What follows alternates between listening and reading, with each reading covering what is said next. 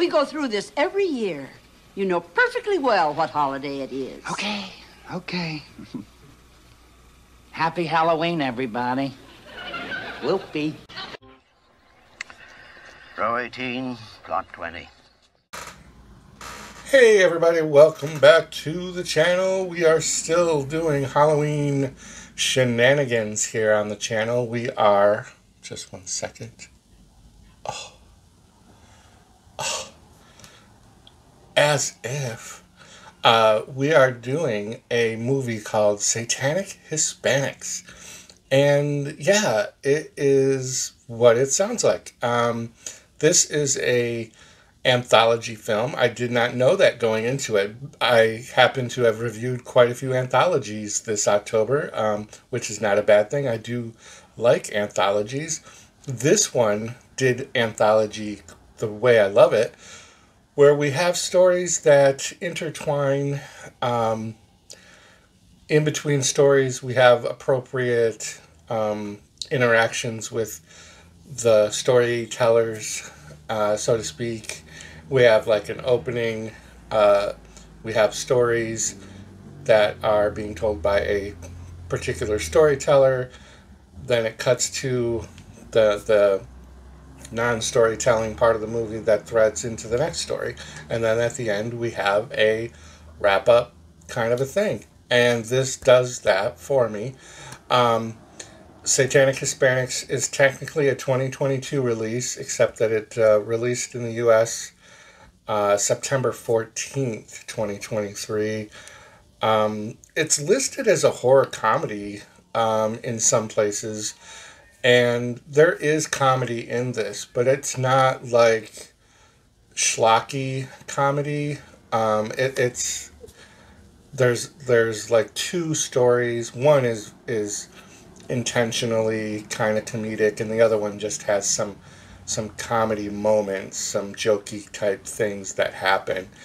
I don't want to go too into detail because that's the one struggle with anthologies, is that you have these stories. This one's listed as having 5 stories. There's really kind of 4 stories. The 5th story is the big story, the overall arc. This is written and directed by all Latino, and all of the cast, for the most part, like I would say 95%, it's all Hispanic, Latino actors speaking. There's English, there's Spanish being spoken, predominantly English, and there is always subtitles that pop up. The overall story is when police raid a house in El Paso. They find it full of dead Latinos and only one survivor, known as the Traveler. He is taken to the police station for questioning. There, he recounts tales of horrors from his life, chronicling portals leading to other worlds, mystical beings, demons, and the undead. He speaks of legends from Latin America. Satanic Hispanics tells stories from top Latino filmmakers that showcase the skills of Hispanic talent both on and off screen. Which is all like bonus for me, because that wasn't... I just see satanic in the title, and I love religious satanic type movies. And that's not what this ended up being, but I was pleasantly surprised about that. Directed by Alejandro Vargas, Mike Mendez, Gigi Sal Guerrero. There should have been another one listed there, but there's not. Written by Pete Barnstrom, Alejandro Mendez, Lino K. Vila.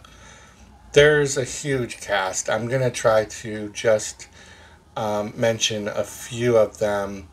Efren Ramirez is the Traveler. Really good. I think that he did a great job. Most of his scenes are all in an interrogation room. They're in the one comedic story. There is a character named El Vampiro. He was played by Hemky, Madera, and I thought that was really well done. Two very notable non-Hispanic actors play the police detectives. Greg Grunberg plays Detective Arden, and Sonia Eddy plays Detective Gibbons. You'll definitely recognize them. They've been in all sorts of other things. But there is a huge cast of actors and actresses in this. So, yeah, the tagline of this movie is all Latino as fuck. AF, but you get the idea.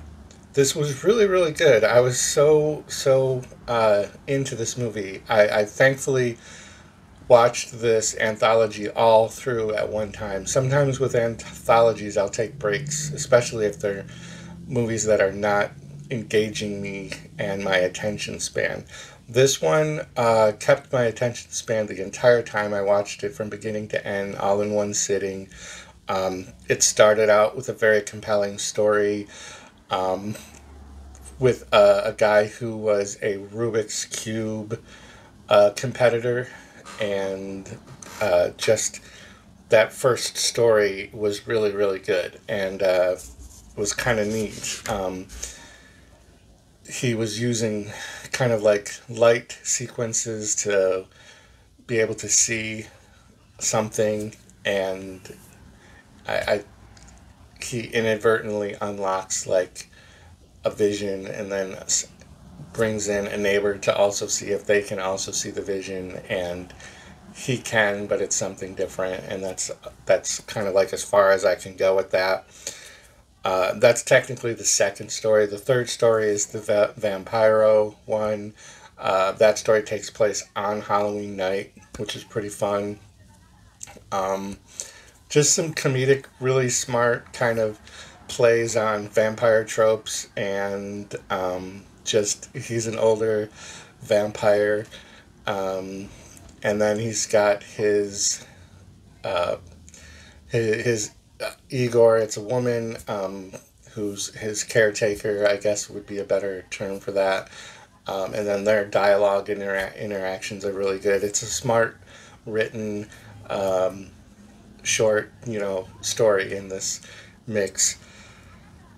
The fourth one was probably the one that just was the least engaging for me, but still it was good. It had to do with like shaman ritual sacrifice and things of that nature, and it's got like tribal in the forest kind of tribal things going on with sacrifice, and it was probably the one story that I was the least engaged with, but again, it really wasn't bad.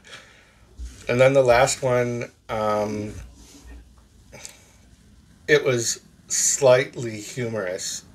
Like this one is the one, not nearly as comedy driven as Vampiro one, but this one had comedy elements into it. A lot of it was one-liners and things like that.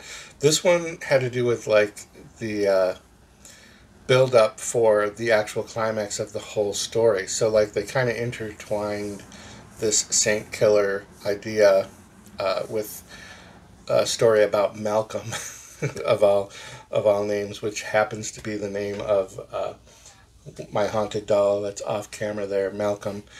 And it has this really funny, the weapon of choice is the hammer of Xanabar. So it's just so bizarre how the story of how Malcolm acquires the hammer of Xanabar is really, really clever, very funny. Maybe it is a little more comedic now that I'm thinking back of it than I was originally saying. But then after that story, we get like directly into the wrap up, and it's very action packed. It's a big, huge like police station bloodbath massacre. The traveler, the whole time that he's been in his interrogation, has been telling the detectives that they need to let him go or they're all going to die because it's coming. Well, by the end of the movie, it's there, and it's very, very well done. Very, very high props on this. Did I say what it was rated on IMDb? 5.6. It only has 201 reviews. I rate this even higher. This is like in the 7 to 8 star range for me, especially as far as anthologies go. This, like I said, this one did the anthology theme really, really well. Everything meshed good. The stories were good.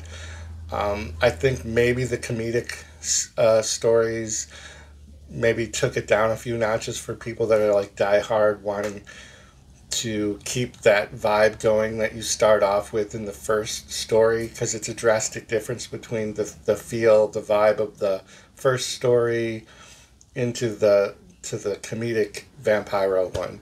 But for me, it all worked, so I loved it. Let me know in the comments down below if you saw Satanic Hispanics. And what did I say? I saw this on Amazon. I'm pretty sure I've been kind of doing a lot of Amazon Prime lately.